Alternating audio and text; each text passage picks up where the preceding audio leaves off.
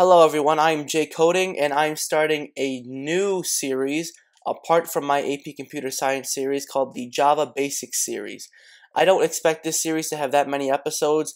I'll just be showing you guys the basics of Java, the syntax and all of that.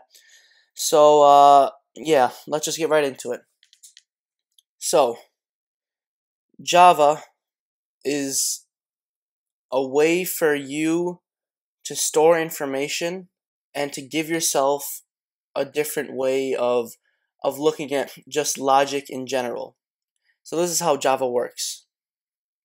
There is keywords, like it says right here, this keyword is public, and I'll explain all of that in a second. There are statements where in these statements you can print something out, you can print out a variable, you can pretty much do almost anything. There is a method, so in this method, I think this is actually a great analogy here. A method can be best compared to a paragraph. A method contains all of the necessary information, all of the most critical information of a code. So, as you can see here, they've declared variables, and I'll explain what variables are and everything in a second.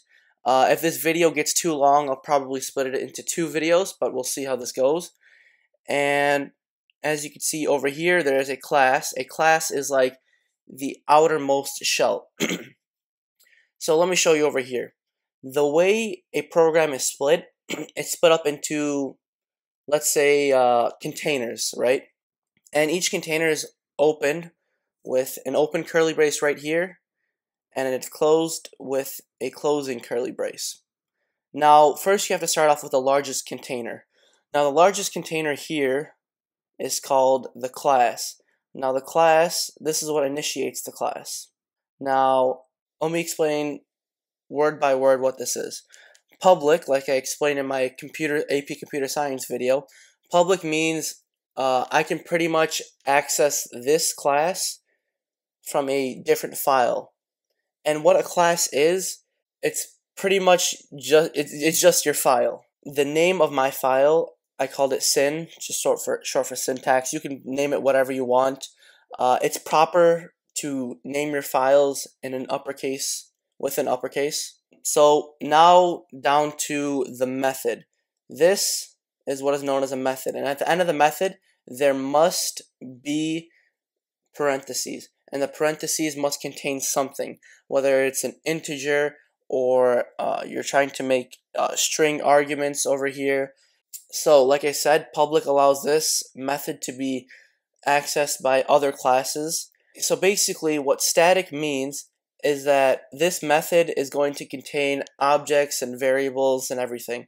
So you cannot create a method without having static in it. Now, void, if I ever write the word void when I'm making a method, that means I cannot have a return.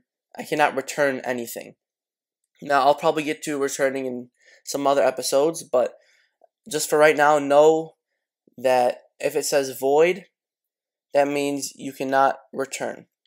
Now, main is what I called this method. Main, it's easy to understand. It's a main method. This is where all the main stuff goes down.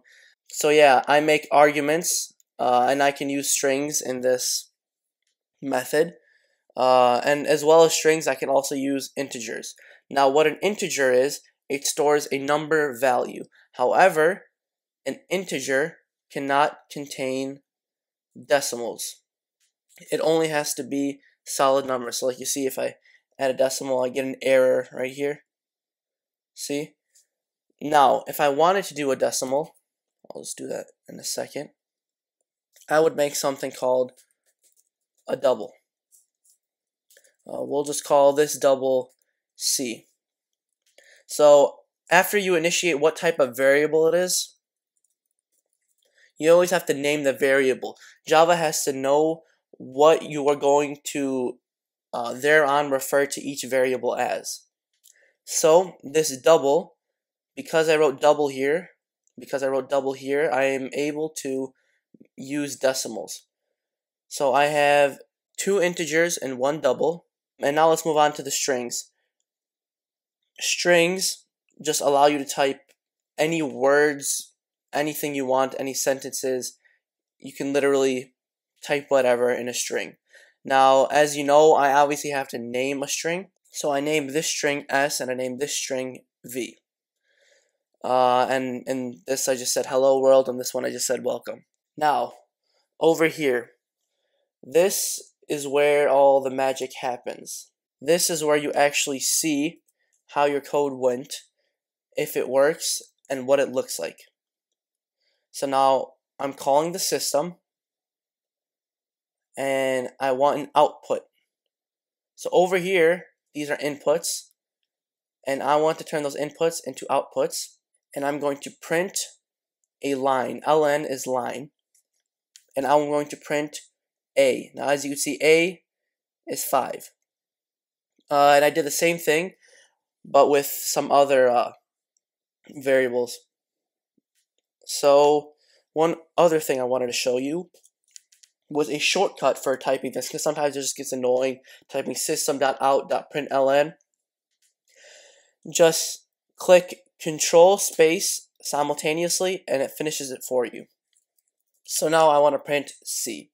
If I did everything right, it should print out 5, 6, hello world, welcome, 7.6. And this is some preloaded answers. If you guys want to know, this is my name, Jamil Abid. Okay, so I just printed this, and this is what came as an output. Alright, thank you guys for watching. I hope you guys enjoyed the video. I hope I explained everything relatively well. Usually when you start moving on in Java, the more basic things start to become harder to explain, because in my mind I understand everything, but it just becomes harder and harder to portray. But I feel like I did a relatively good job. Let me know what you guys think in the comment section. Thank you guys for watching. Peace.